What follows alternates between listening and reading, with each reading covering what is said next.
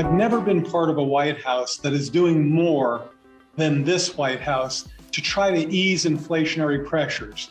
Now, the president has been consistently clear about two things. One, this is a real burden on household budgets. And two, the Federal Reserve is first and foremost our national inflation fighter. And there's 5 buckets where we've been dispatched to do everything we can to help ease these pressures and better align supply and demand. That includes reducing energy costs, reducing transportation and logistics costs, reducing kitchen table costs, taking down the deficit, and increasing labor supply. And in every one of those buckets, we have plans that are not just underway, but have been so for a while, including releasing oil from the reserves, including our work at the ports and with the trucks.